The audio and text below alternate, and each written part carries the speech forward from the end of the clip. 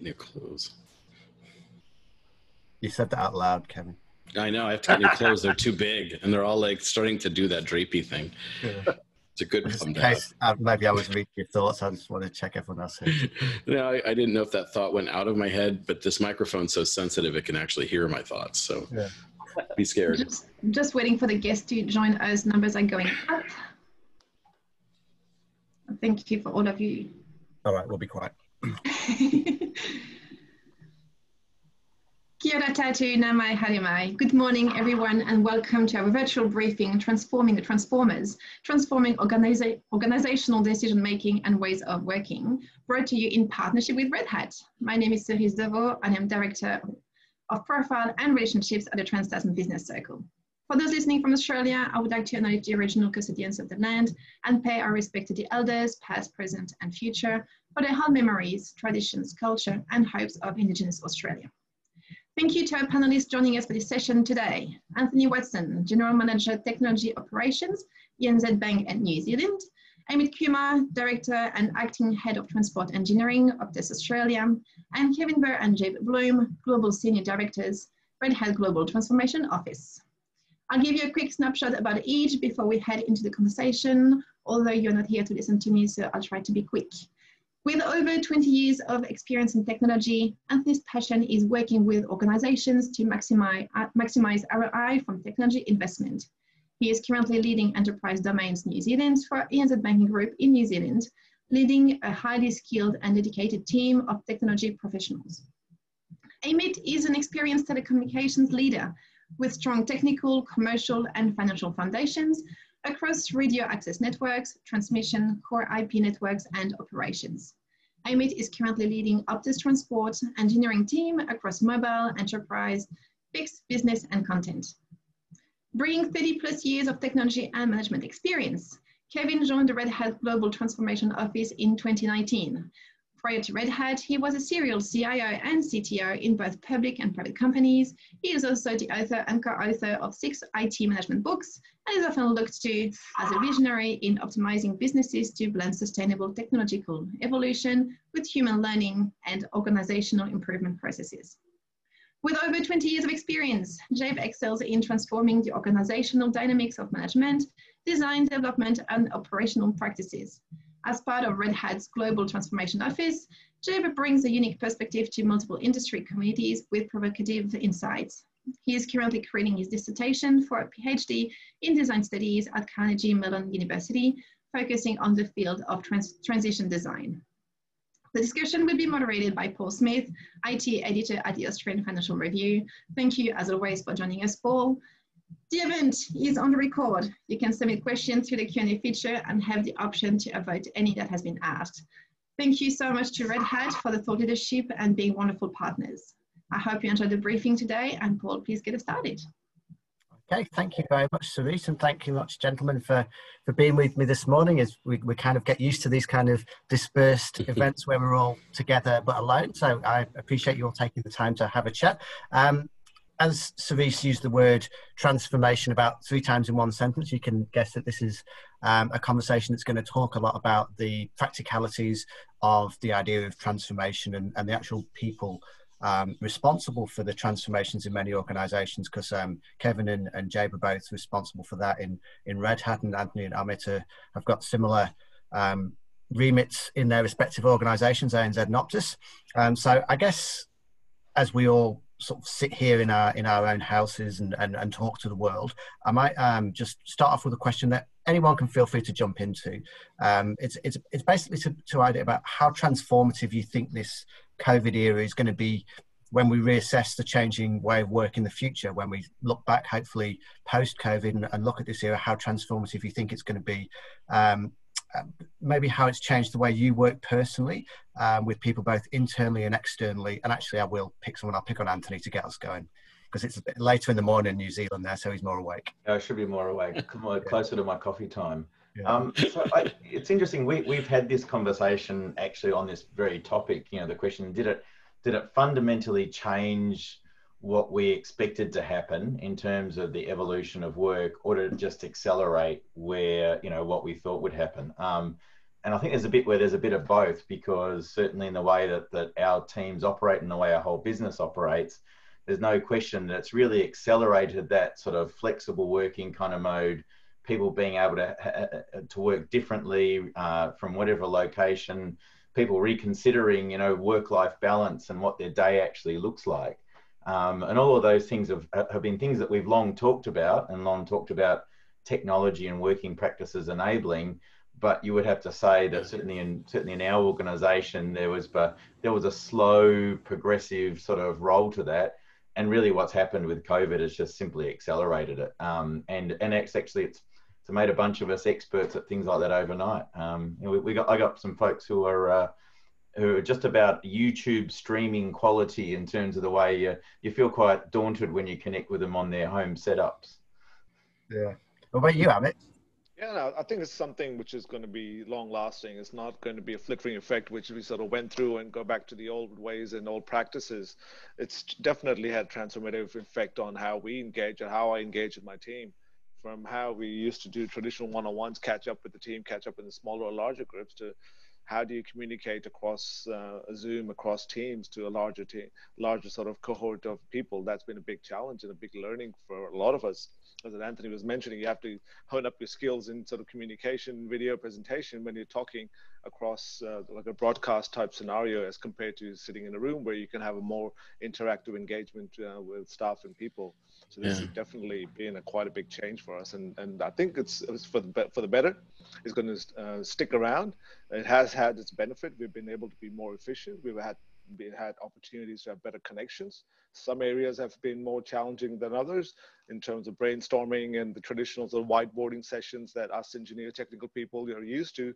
We miss them, and technology hasn't been allowed us to have the same sort of response and interaction that we could have across a whiteboard in a meeting room. But I think it's getting there. This is definitely going to be a transformative phase for us, and to stick around for much longer. Yeah, Kevin, you've got the sort of global view on this. I mean, what's your take? I mean, do you think we're of course Jabe does as well. You oversee, so that's a global view to me.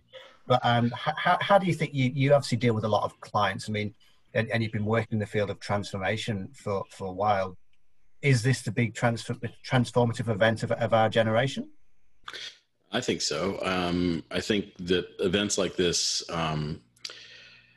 force a lot of things to happen, and in what can feel like unnatural ways, although this is actually very natural.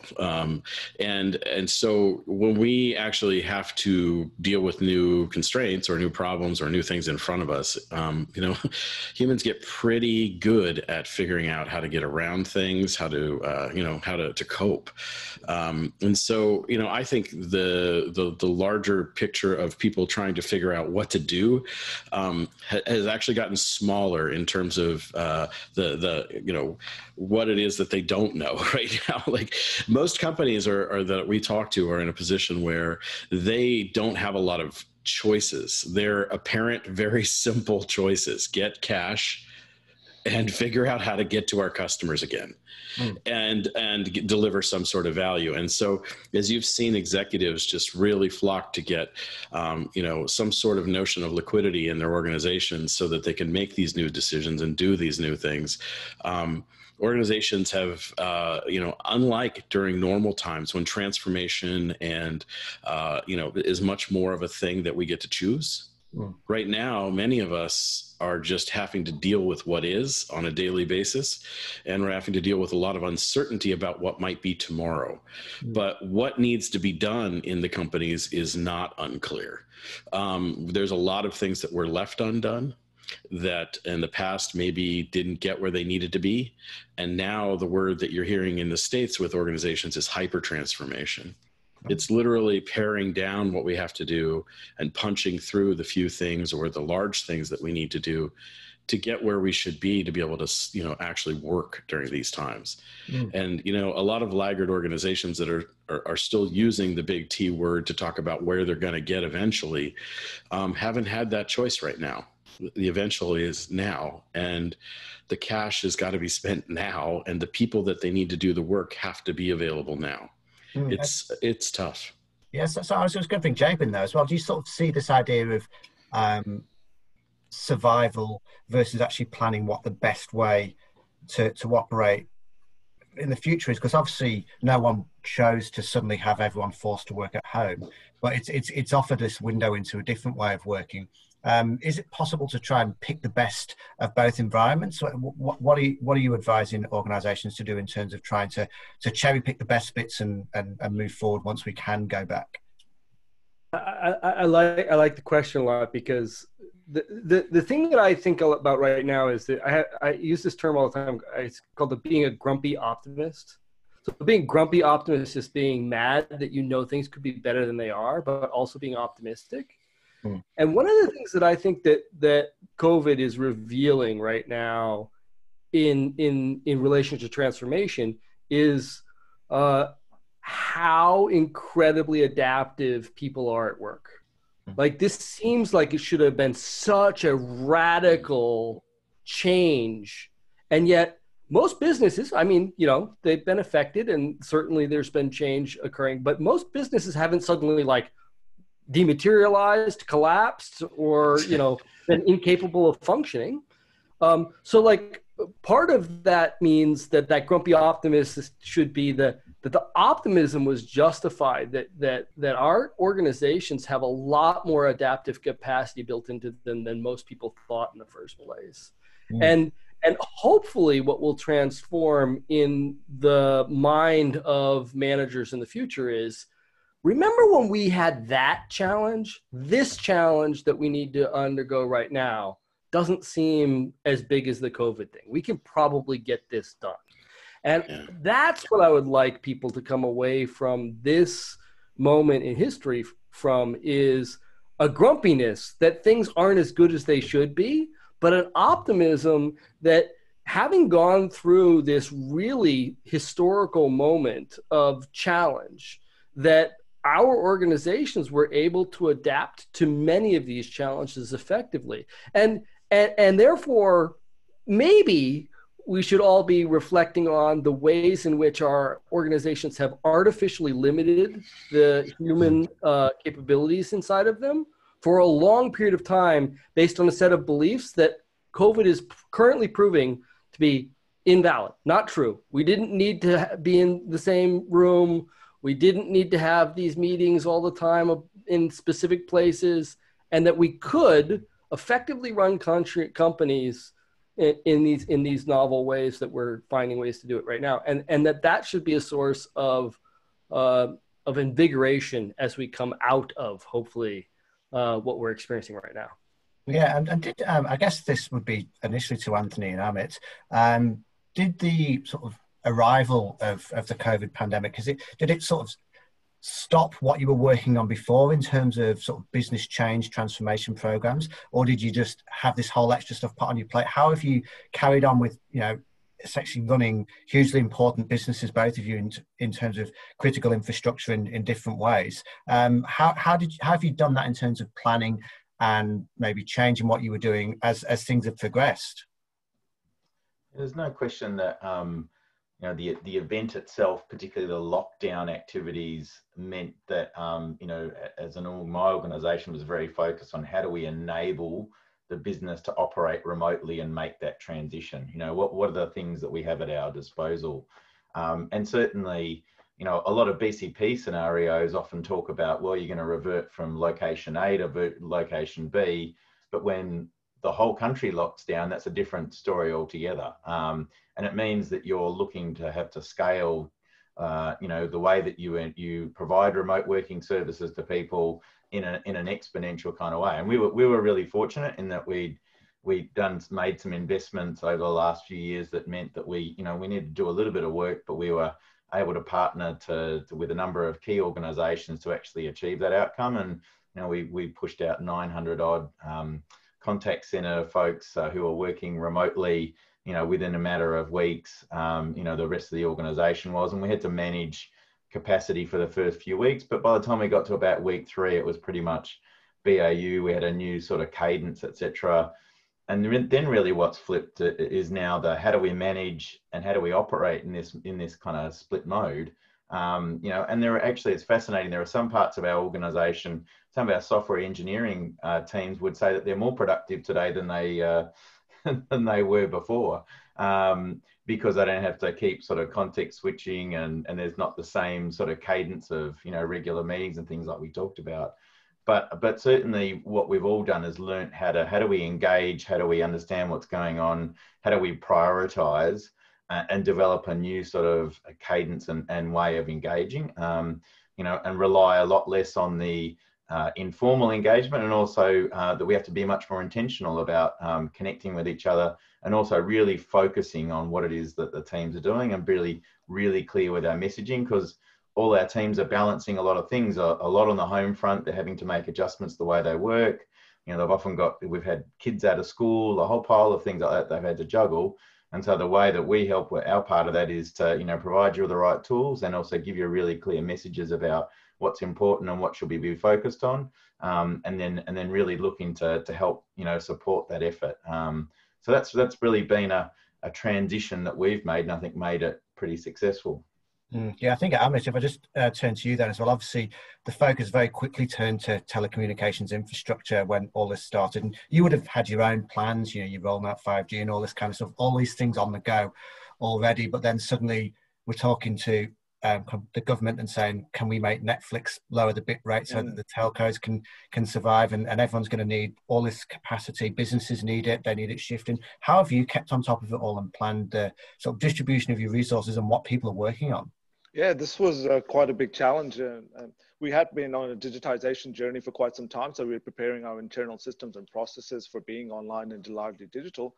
But this threw a big curveball. As you're mentioning, our big focus was 5G and mobility, providing access to people wherever they are, whether they're on the beach, in the park, in the shopping center. All of a sudden, lockdowns appear and no one's using the 5G mobile network, and everybody's locked down in their homes. So we had to pivot a whole bunch of capacity and resources to the fixed network to support people working from home, students studying at home, Netflix, gaming. There was massive spikes. We had 75% spike in Twitch, in streaming traffic from Zoom, 300% increase, Teams, MS Teams traffic increased 100% over the lockdown period, all on the fixed network. All this latent capacity sitting on the mobile network is just sitting there waiting for people to come out of lockdown. So that required a lot of change on how we internally digested, how we internally highlighted issues, identified bottlenecks, what the customer's pains were, working with people proactively to make sure that they're getting the right experience, trying to prioritize video on demand versus connections to education sites. So we worked with a lot of the schools in Victoria and New South Wales, the education department, to ensure that the right priority was being given to their traffic. And we were able to work with Netflix and YouTube and Google to make sure that the streaming quality can be reduced, and so that it was an equitable sort of experience for everybody in the home, rather than that contention across people using different applications. So there was a lot of rapid changes being thrown at us at a regular interval, and with a lot of pressure for our team internally to be able to cope with it and be able to provide the type of services and products which now we're sort of getting into steady stream. Yeah, I guess the guys from Red Hat would be, these challenges would be replicated all over the world, and it's all these internal and external stakeholders. When you talked about that, and I guess you'd also be needing to keep a look on the various premiers news conferences every day to see which areas you're going to be changed, which areas are locked down, which areas are opened up. So I guess Jabe or Kevin, company here, how's it been handled in clients that you're seeing, and are the best practices that you're seeing about this sort of chaos going around and all these multiple stakeholders, about how you actually formulate a plan that you can work on for more than 2 days before it all changes again? Wow. I mean, I'll take a start here, or a crack, but I think one of the problems that many companies have is that, especially in the enterprise, is that they don't actually have a single repository of all the work they're doing, especially in technology. And this is actually really a problematic thing in general, because we keep making promises in technology and nobody knows about them. Every time we commit to do a thing, a project or whatever it is, it's a commitment and we have to keep a promise. And operations, I largely believe, is the act of keeping promises. And so, and that returns value. And so organizations that don't know what they're doing are really at a disadvantage right now, because they can't shut down the things that they're doing to do the things they must do right now. And so one of the biggest things that we've found in organizations is the kind of the problematic areas being exposed of how organizations don't really prioritize work correctly in many cases, or because they don't know about most of it. So a good example is if you talk to executives and you ask them how much work the technology organization is doing, all they know about is projects. 80% of the work in the technology organization is not projects. It's operating. Just look at where the budget goes, except for right now. I mean, telcos are big spend on rollouts and new gear. But normally, as it were, those things are budgeted and they happen fairly systemically, right? Except for when we have a new big thing, right? A new technology. So what I've seen is that these organizations that have a really bad handle on work in general, let alone new ways of working, because even then consider many of these organizations are in transformation, which means they're in some acquisition and understanding, right? Because organizations that are transformed are fundamentally not the thing they were before. And so people have to learn how to be in those organizations, and that takes time. And one of the things I think we don't see is that managers we expect them to know how to manage in a transformed organization that may be fundamentally different, and that may not be the case. So the slack that's required for learning that's normal in an organization, we don't budget already in many cases. We just throw people to sharks, and we call that a learning organization. The good news is about that is that the organization knows about its work. It's just the leaders don't. So one of the problems I think we've had is everybody cleaning out their closets, pulling out all the things we're doing. And some of those things are amazing, right? Some of those things people went, oh my gosh, does that work? We can do that? Give me 10 of those. Oh my gosh, right now, stop everything else you're doing, give me 10 of those, right? But very rarely is that the case. A lot of times we're finding out, hey, oh yeah, that rollout of that new, app that goes Bing, we're not gonna do that anymore, because we have to focus everything on changing our network quality of service priorities, which means not just the network people, it means actually figuring out what the company priorities are. And we can actually then say what kind of traffic we want. So I think largely one of the things that's been really frustrating for a lot of companies is just, hey, what are we doing? And how do we stop it all? And how do we keep the things going that are still working? By the way, what's working? Like, this is a problem with globally distributed organizations. We don't all share the same nervous system. And if we do, the network is our nervous system. Technology is the conduit that we use to communicate anyway. So I think a lot of the problems I've been hearing people experience sound things like when they're on a Zoom call, they're getting software rollouts that nobody wants or needs because they're normally happening at that hour. But normally they're not on Zoom at that hour, but they're talking to somebody in another place that they normally wouldn't be talking to. But technology has all these things that are batch oriented, and they can just continue to happen. Automation became one of the largest problems at one of our clients because it was doing all the wrong things. They didn't want it to do those things. And they realized, hey, wait a minute, this is a straitjacket. We have to fix this right away. We got to turn that stuff off. Yeah. So not knowing what we're doing in many cases and not knowing how things get done at some level in these huge companies can be really problematic when you want to change the course really quickly. It's fascinating, that the idea of you actually doing too much at the same time. So I guess, Jabe, has this been an opportunity to be brutal about the things you didn't need to be doing anymore? And who makes the call? Who makes the call? I mean, automation is literally the reproduction of the past in the future. That's what automation is, right? Like, and that's just me talking about my PhD, which happens to be in time.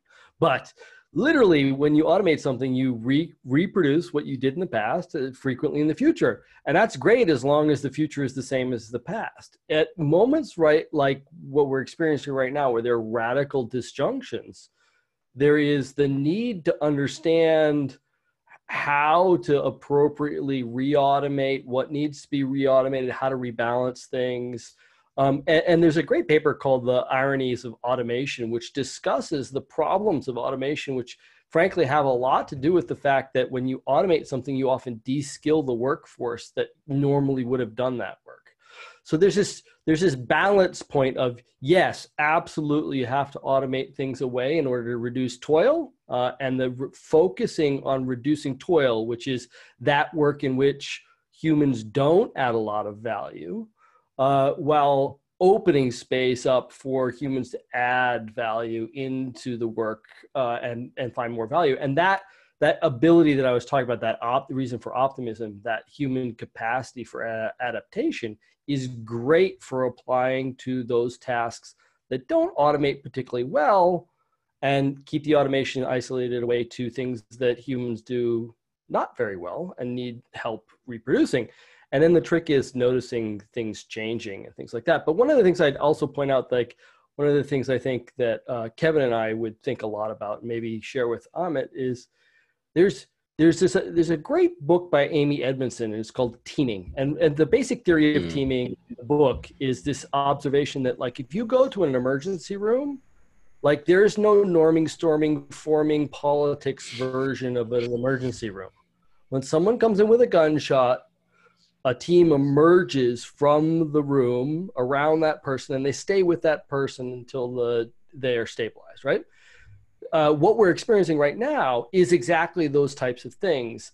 The crisis itself becomes such a motivating factor in the organization of the teams and the focus of the teams, that things like needing to have a strategy and explain clearly what needs to be done next, because what needs to be done next extends out a long period of time. None of that's true right now, or at least for the last 6 months. Most of it has been emergent problems in operations. That's what we've been needing to solve for, right? We need to figure out how to operate in this new environment. Now, that reason for optimism around kind of being able to operate through this stuff and being able to adapt to it quickly, the trick, I think, is to then take that, what we've learned from doing that operational triage, that operational reconfiguration, and apply it towards strategies themselves, so that what we get is a much more fluid relationship, not just with what we used to do, that's the operational aspects, but what might we do next? Could we use these same ways of organizing ourselves, those same ways of communicating, to, instead of making very long-term commitments, make more intermediate commitments with much more frequent reevaluation of, is this where we really want to be? Is this where we really want to go? So that we can start bending the curve of the organizations, as opposed to declaring strategies that frankly frequently don't ever play out very well. So I think, like, the balance between there is an interesting thing to talk about, and the idea of what lessons can we take from now and what should we apply them to next is something that I would.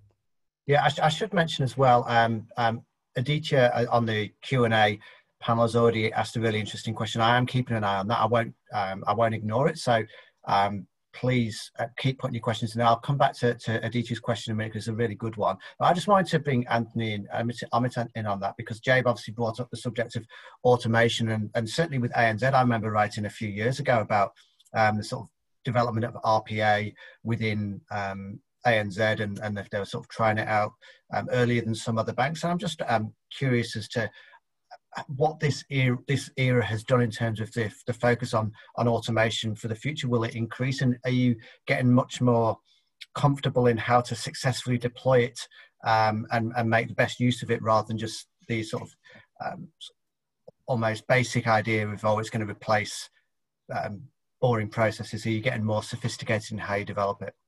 Yeah, certainly. I mean, RPA was kind of like the version 1.0, and some people would call it like poor man's integration as well, and a few things like that. But I guess for us, it's really been interesting. If we take from an operational kind of perspective for us, you know, one of the things that you often see is that people like to talk about automation. And then the level of guidance they give the organization is now go and automate. You know, it's not it's a magic sprinkling of automation dust that we spread around the organization. And the reality is, as our learning is that you really have to be really quite intentional about that. And so what we did is we actually set up an automation coach, a role within our organization, and they've got a team now. And their whole role and function is a couple of things. We build I like to mention a toil. We built a toil framework that we rolled out across the organization. And that was a great opportunity to get buy-in from our teams, so that they could identify that here's a piece of toil that I think needs some focus or some work that would actually enable us to extract ourselves out of that so we can focus on more value added tasks. And so what we've got is essentially, then that's gone and built a backlog, because it enables us to prioritize what's the most impactful thing that we could go and automate and focus on that, and then actually go and drill into that. And then we have an automation coach and a team that goes with that actually helps our engineering teams actually understand the technologies, different approaches and methods that they can apply to automate. And so I think by taking that approach and being a bit more structured in the way that we captured the opportunity, the way that we had a program around it, it's allowed us to really mature the way that we use automation in the organization. And we're definitely continuing down that path. And a shameless plug here, I'm actually hiring at the moment in my automation team. So any experts out there, give me a call. Good stuff. Amit, have you been doing much of this at Optus? Yeah, the biggest focus for us during this sort of lockdown period has been in the operations teams, just basically allowing us to give us that agility to react to what the customers are wanting with the changes in lockdown, changes in traffic patterns, changes in demand. Previously, operations automation was a target for us. There was always this intention, self-healing network, automatic ticket resolution. We had to accelerate a lot of that. There were also scenarios where some of our outsourced partners and countries were locked down, so we lost a lot of our resources hand and feet toward keeping eyes and ears on the network. Suddenly they were not able to do that, so that accelerated that whole requirement for us to automate the operations part of the network. We have gone down through that path as well, as saying, getting a lot of agile scrum set up, getting a lot of mentors set up across the different departments whose sole task is to identify what the root cause is, look at whether it's a process issue or a technical issue, rather than jumping headfirst into the problem and trying to solve it. Sit back, analyze it, and see what's the best route to resolving it, whether it's a management issue between different teams, or whether it's a technical issue, or whether it's a more complex solution that needs resolution. So we've had a lot of focus on it, and thankfully we're getting a lot of good success now, working with a lot of our partners and improving how we automate a lot of the operational activities in our network. So, I mean, where you were dealing with sort of external service providers, you mentioned that went into lockdown, and you've now essentially automated what they were doing. Will you then keep doing what you're doing now, or have they sort of proven themselves not needed anymore? What happens post lockdown? Yeah, that's an interesting question, because we were forced to be self-resilient. We managed to find solutions that allowed us to get out of that little hole that we had for a while. But I think what we did end up doing was a lot of tactical solutions that were deployed at the time. Now we're going through that evaluation process whether some of these tactical solutions can become strategic solutions in the long run. And we're working with our outsourced partners as well to say, look, this was a change in environment and how we're operating. Let's look at the benefits that we have learned from this. Let's take the learnings and see how we can put that towards the future. So there's a lot of discussions going on with our outsourced partners to see what is the optimal model now. Maybe the optimal model isn't to outsource somewhere where you get cheaper resource base. Maybe we need to focus more on accelerating some of our automation, machine learning, AI-based solutions where we can get better insights into the network, react faster. And we have valid use cases now as well to be able to deploy some of them. Yeah, I might just go to one of the questions from the audience here, because it refers back to what we were talking about a little bit ago, and I think it's worth opening it up so you can give you answers to it. And I'll read it out for the people watching the recording after the event so they don't see this. It's in our organisation, we feel that distributed working has actually made the team much more efficient with a lot of operational day-to-day work. But the collaboration to tackle a complex, difficult task like a new architecture or design is a lot more difficult. For example, things that you would traditionally do on a day-long whiteboard session or a technology offsite. Have any of you faced that and found a way to make that process more effective? Yeah, we certainly, what we found useful is actually trying to, break a problem up. And you're right, having that, spending a whole day sort of trying to simulate that whiteboard, gathering around the right whiteboard situation it's really hard to replicate, virtually. And so what we tend to do is divide it up into sort of chunks or stages. And we found that actually an effective sort of way of sort of trying to achieve the same kind of outcome. And it also lets people sort of, that the interesting thing is that It lets people consider and do some more research in between some of those little iterations.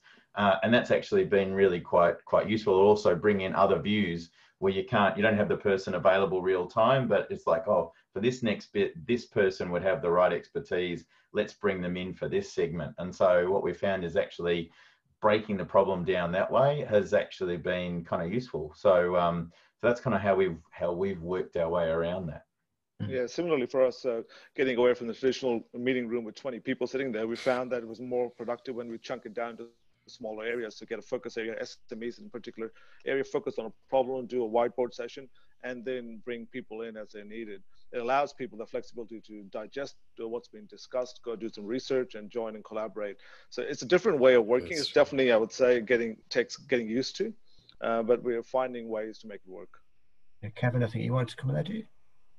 Yeah, I think it's interesting is I've been watching different sectors deal with this completely differently. So what you'll find is some places have gotten worse in terms of interruptions, in terms of the kinds of things that are bothering people. I've seen organizations that literally remain on Zoom all day in the chats and are basically causing that problem we used to all have back when we were on AOL Messenger and we couldn't get anything done because 96 of our friends were making things bing bing, and so we literally are finding that some of these people are turning them off. But on the whole, what I'm finding is I think people are having a lot more time to be thoughtful. And I think, I am really glad that we are seeing a large disapproval of this kind of still lingering bullcrap that executives believe about people being lazy in their homes. That old Taylor idea that people walk home from work faster than they walk to work. Never mind that their families are at home and their families aren't at work. And the notion is that people were going to be lazy, left unseen. And I think right now the digital generations have, basically X and beyond have basically proven that wrong. And something that I think our generations have been saying to business for going on 30 years now has been proven right. And not only proven right, but in many cases, these are some of the new capabilities we needed to go to the next level. And so whether we actually have a reality that's more like this than it was, or some sort of in between, I think that for the notion of lazy employees at home has been broken, which is nice, because I'll tell you what, work-life balance needs to change for people in tech. And we are the last recipients of the benefits of the digital world for some reason, in many cases, in terms of our own lives. And right now, if you look at our industry, it's not sustainable what we're doing in the past here. We're just losing too many people. And one of the problems that happened when we moved everybody home is you think sysadmins stayed up a lot already. This basically normalized what they do as a coping mechanism. And basically now there is no on call. There is, when are you not on call? Right. And so it varies in organizations, and organizations that have nice field service or are used to providing a lot of customer service have ways to balance and rotate that and minimize the impacts. But, like Amit was saying, if your region is shut down, you don't have any people in it. So, that means somebody else has to pick up the slack. And if it's not automation, right? And I think a lot of us, are reviewing, it was really interesting to hear Amit talking about just like the notion of reviewing how sourcing is working, because in many cases, in my experience, we've used sourcing to take level 1 tasks away, level 2 tasks. And as we've gotten better at sourcing, we've essentially built a framework of automation for another organization to do the things. And so taking those additional steps is hard, but is becoming increasingly apparent that for our reliability and keeping our promises, we need to do those things. And so now having people that can peel off, not be in all of the other din and all of the other kind of chaos of the water cooler traffic, the drive-by shooting tasks that people come by your cubicle with, all of that stuff is changing. Right. And so I think what we are maybe realizing is not everything about corporate environments, open floor plans, all those wonderful things made any sense. Like when we look at our productivity on core issues right now, I think we're going to find that the things we needed to get done, we got done. And we're going to have to sit back and eat a bunch of crow about all of the things that we said we must have in order to do work. Turns out a lot of those are like to haves. Yeah, I was going to say, what does this do to the future of sort of executive manager? Do you think? I mean, because we've spoken a lot about the increasing autonomy, intelligence of people being self-starters and working and getting done what needs done. But when you talk about broader organizational transformation, you're often asking the executives that were in charge to change the systems that they were responsible for and they were experts for. How do you, I guess I'll go to Jabe first.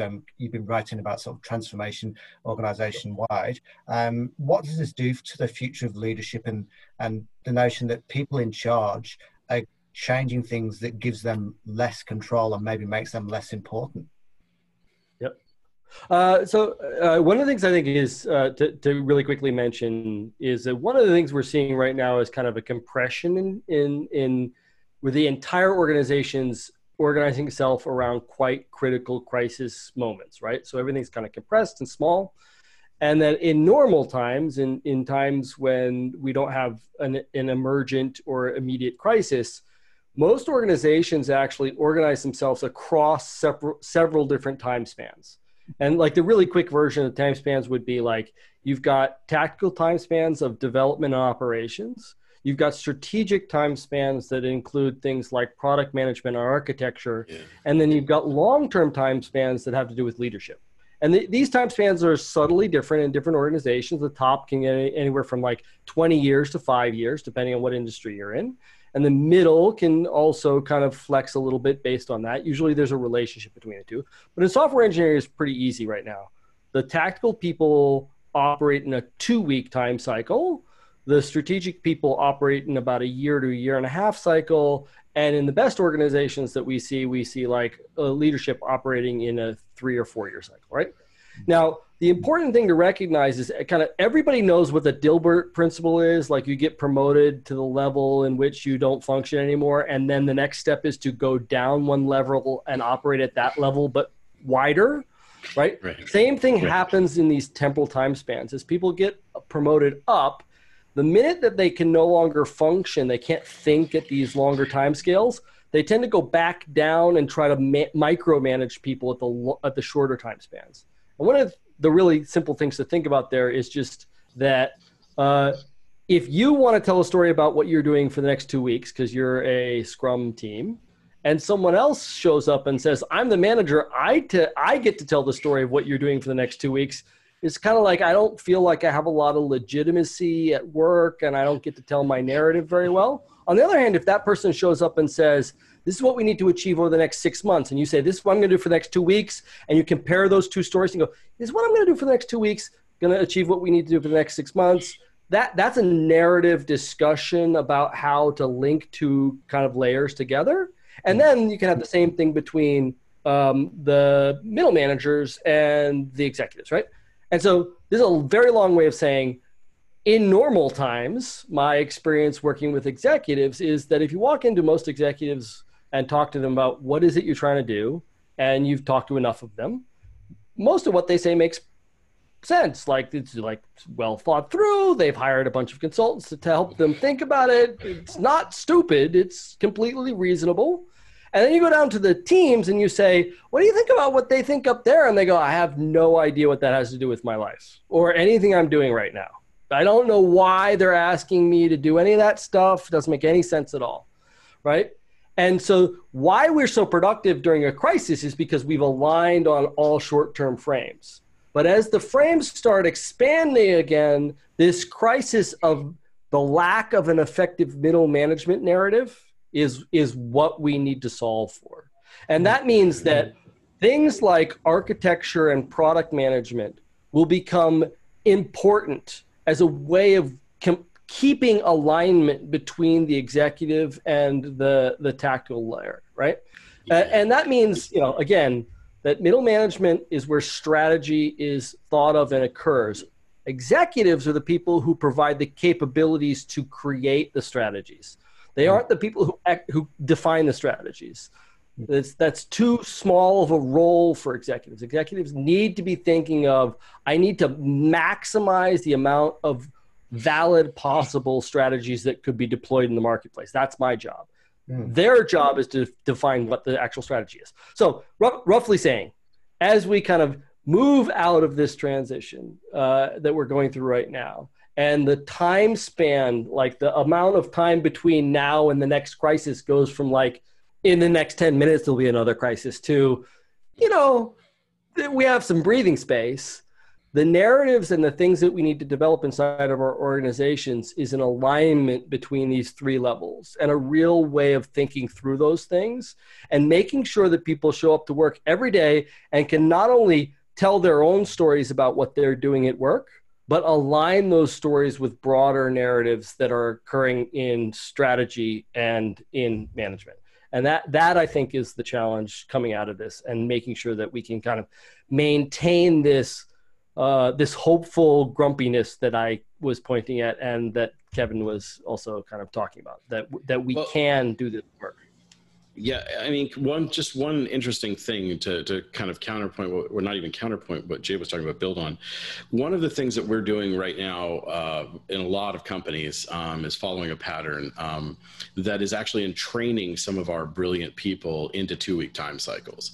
So whenever we talk about Scrum, I'm going to be actually a little bit heretical here and challenge most folks and say, hey, listen, if you've got folks in architecture, you've got folks that actually need to, in product management, and they need to have longer views, consider removing them from 2-week intervals as the only thing that they actually operate in.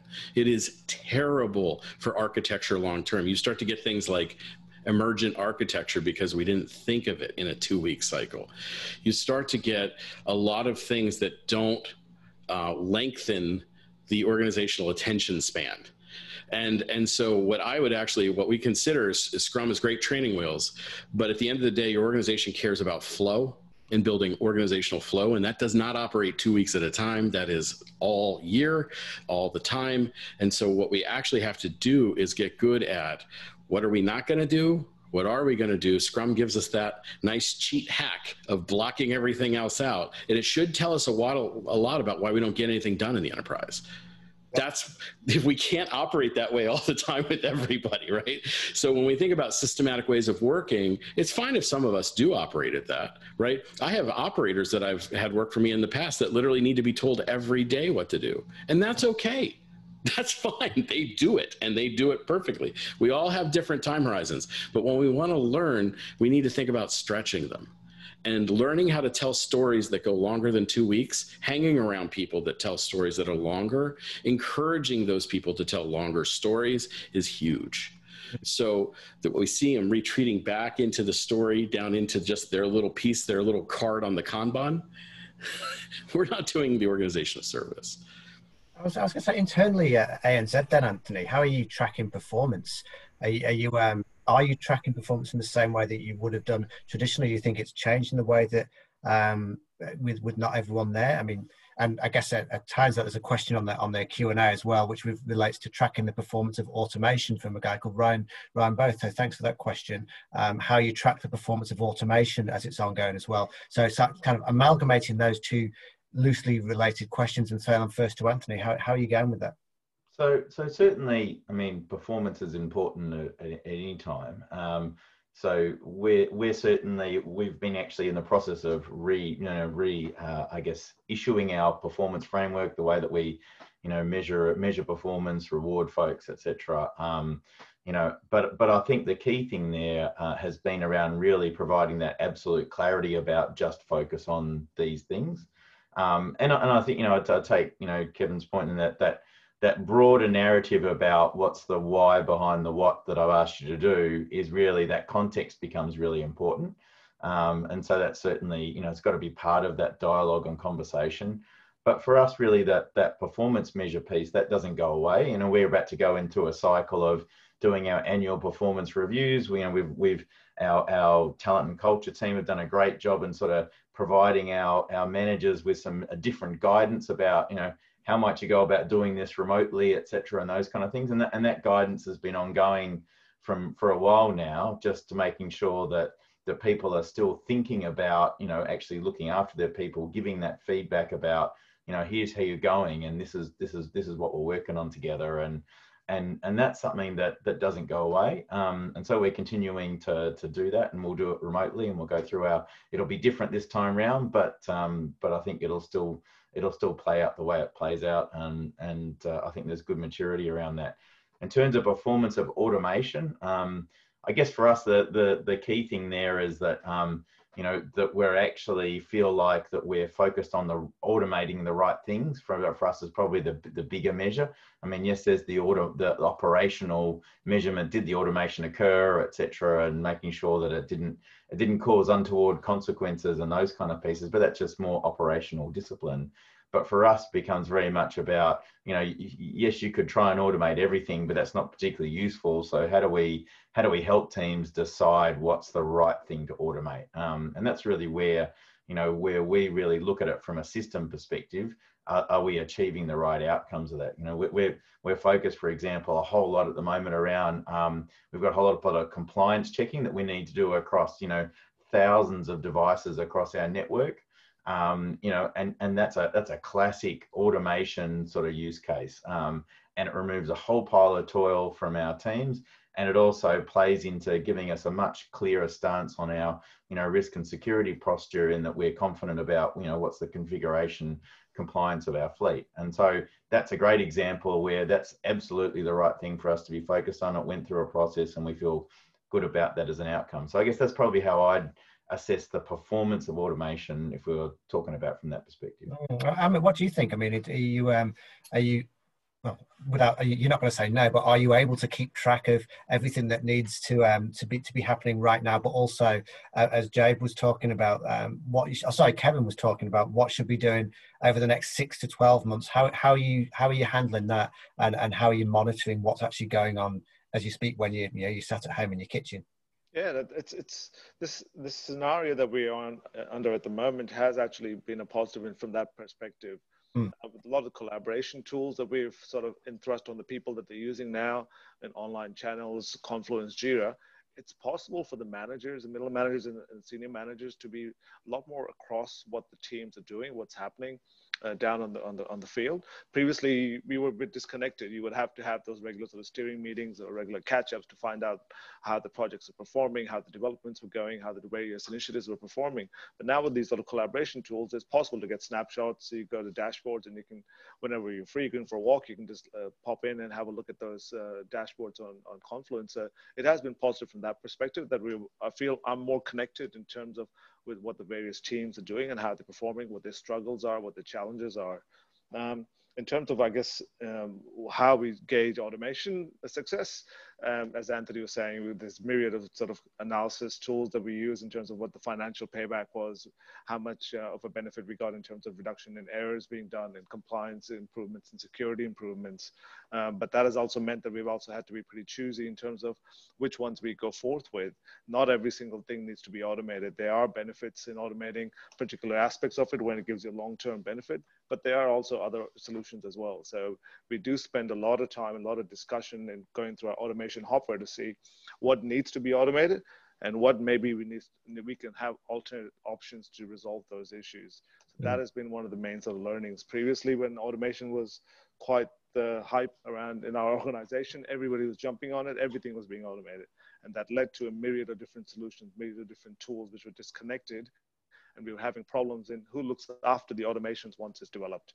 It works, but then over time it needs that help, that care, that looking after to make sure that it continues to develop. There might be security and patches that need to be updated, new compliance requirements that need to be retrofitted. That was always a gap. So now we're being much more careful in making that decision. Automate, yes, but automation, it has to be signed off across the organization. I was just looking at the corner of my screen here and see that, as always happens with these things, the clock tends to beat the best intentions, and pages full of questions still unanswered, and lovely questions from some of the audience that I haven't got to, and I apologize to people who have not got to your question. I just wanted to ask a last question before we wrap up and go about our day or evening for Jabe and Kevin. It's just something that interests me, and it kind of ties into what we've been talking about, is when/if lockdowns come to an end and it becomes more of a choice about where we want to work again and how we want to operate.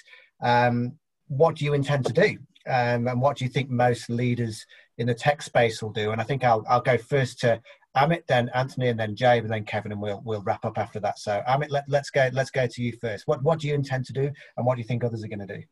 I think we'll embrace a lot of the changes that we made within the organizations, particularly as you mentioned around sourcing decisions that we used to make and how those sourcing decisions were made. These learnings that we've had over the past few months are going to be an important factor for us to consider. A lot of the organizations probably being a similar path, I think. I'll be surprised if any organization really reverts back to the bad old days of 2019. I think this is going to be something that's going to be set in there, and it'll be sticky. I'm surprised if we go back. Yeah. What are your thoughts on how things are going to change for you, and what do you think you'll do differently when, well, things are closer to normal in New Zealand, of course? Yeah, they're a bit closer to normal, although we're still in a level of lockdown. I mean, I think we've taken some steps to really embrace, this new way of working. We've given up floors in buildings and things like that. Moved to complete hot desks environments. All of those things that I guess have just accelerated, like I said at the start, what we had intentionally in mind anyway. But we're certainly seeing also people and teams themselves kind of really step changing the way that they interact with each other. My team tends to congregate on Wednesdays and Thursdays when we're in the office. Those are the days that we tend to always, make that commitment to each other that we'll be there in person. And the balance of the time is kind of flexible based on your own schedule and what you need. And so that's kind of how we've morphed into working as a team, and that works for us. And it really also, I think it extends that conversation about what does work for you collectively as a team, because in the past, there's a lot of conversations you didn't have. Was like, where are you going to be? Well, of course you'll be here. You'll be here in the office, won't you?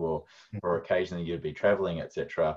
But now we're much more connected and in tune with what each other needs. From a personal schedule, how they like to interact, and those kind of things. And that's been, brings a level of richness to the conversation you have about how do you really want to work as a team.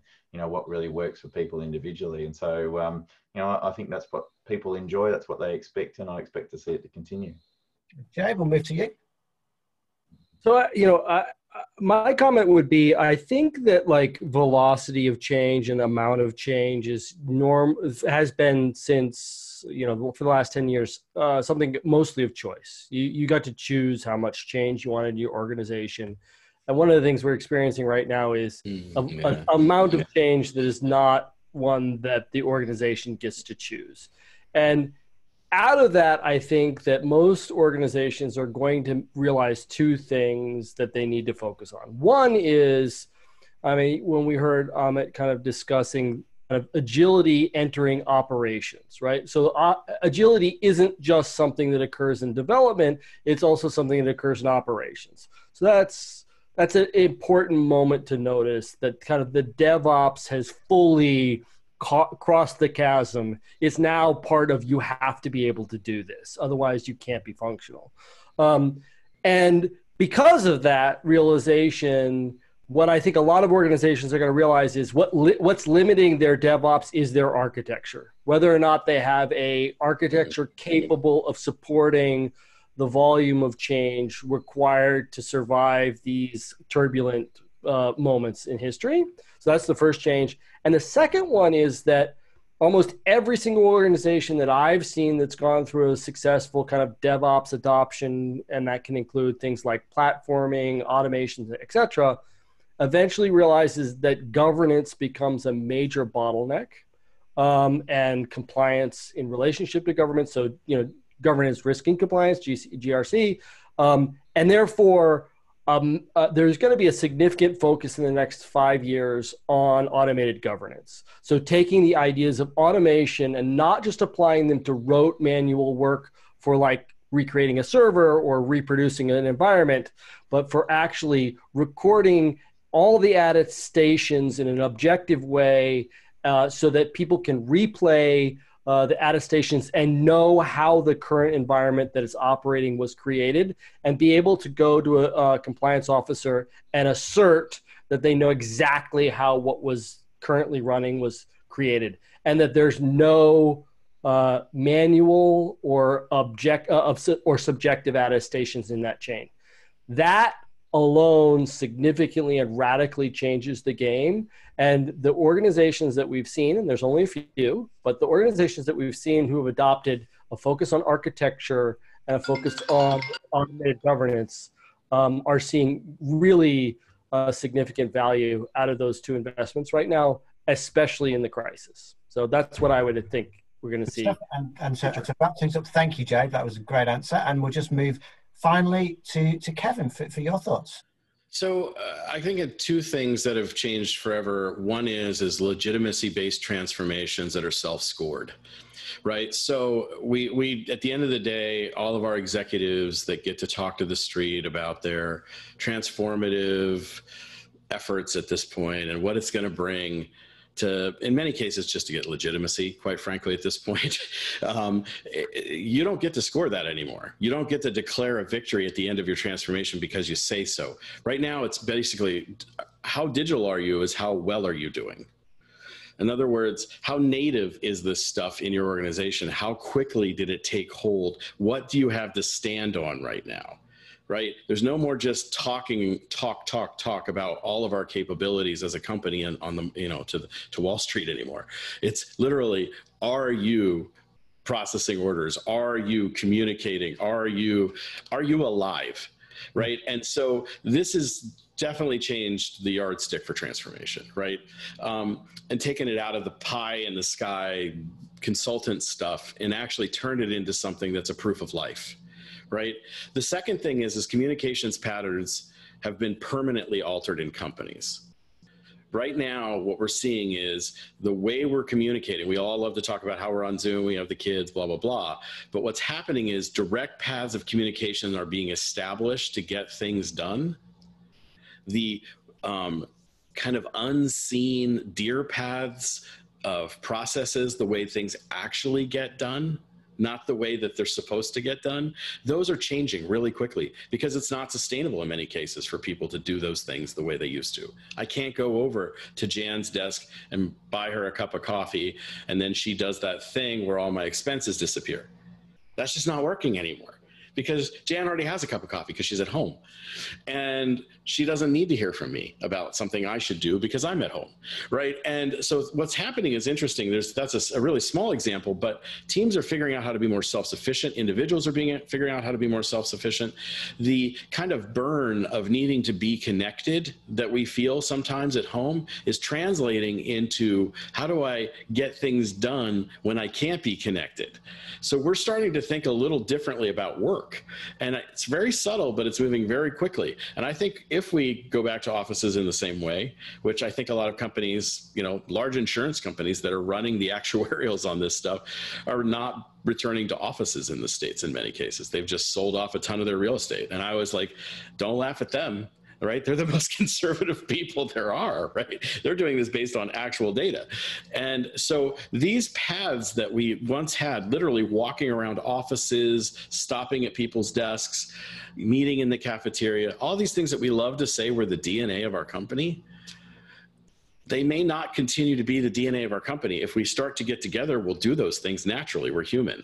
But what I'm seeing now is different patterns, different efficacy, different goal, and a lot more focus on getting it done, staying engaged, keeping my job, keeping my company going. We're all taking this a lot more seriously right now. And I think that will change things forever. I think it's going to change our next group of leaders. We're going to have leaders that come up in the middle of this. We can't put off promoting people. We have to do it, right? People are going to come up in COVID. This is going to be that thing like, no, it wasn't Vietnam, but I served back in COVID, right? People are going to say this right now. And it's crazy to think about it, but we've lost more life. Our country has that way. And so it's a big experience. And so I know that for my family, Vietnam was a very defining and changing experience for generations. And I know that COVID is going to do that, in the way we work, the kind of connections we have. And really at the end of the day, our sign of legitimacy is staying afloat. Our sign, is actually not only just being able to stay afloat, but actually being able to do that and help some other organization, somebody else, right? I think that expectation has changed. It's not enough just to exist. Exist, tread water, do what you got to do, but you better hand somebody else a life raft, a life preserver, or put an arm around them if you can. That's different. Yeah, thank you very much, Kevin. That's a wonderful way to wrap it all up. And I'd just like to thank you all for the conversation. I've really enjoyed it. It's a lovely way to spend an hour. And then hand over to Tanya, the boss from the Trans-Tasman Business Circle, to bring things to an end and say a few things. So thanks, Tanya. Thank you. Oh my God. Now that was a big experience. What an amazing session. Thank you so much for being with us, Jabe, Kevin, Anthony, and of course Amit, and always expertly done by Paul Smith. We can't thank you enough, and we can't thank Red Hat enough for bringing such unbelievable thought leadership to our platform. I mean, we've already had so much positive response coming up on the chat saying what an excellent session. You guys are amazing. You're at the front line. You're taking one for many teams. You're the ones who aren't sleeping, and we know that the human toll is taking its toll. This whole piece of, you know, you in all of this, and we feel it, and we know what you guys are going through, and that you could share so openly with our audience is amazing. So thank you so much for that. We could have gone on for ages. So here's the poll. So please, if you could all fill that in, and then the poll results will come up. I just want to thank you again for being with us, trusting us, and we hope you've enjoyed today. The poll results will come up, and there they are. So I don't need to actually go through them because we have run out of time because we went so well. But the most important one is, did this briefing meet your objectives? 100%. Guys, you nailed it. Thank you for being with us. Enjoy your evening. Enjoy the rest of your day, everyone. And we'll see you again at the circle. Bye. Very much.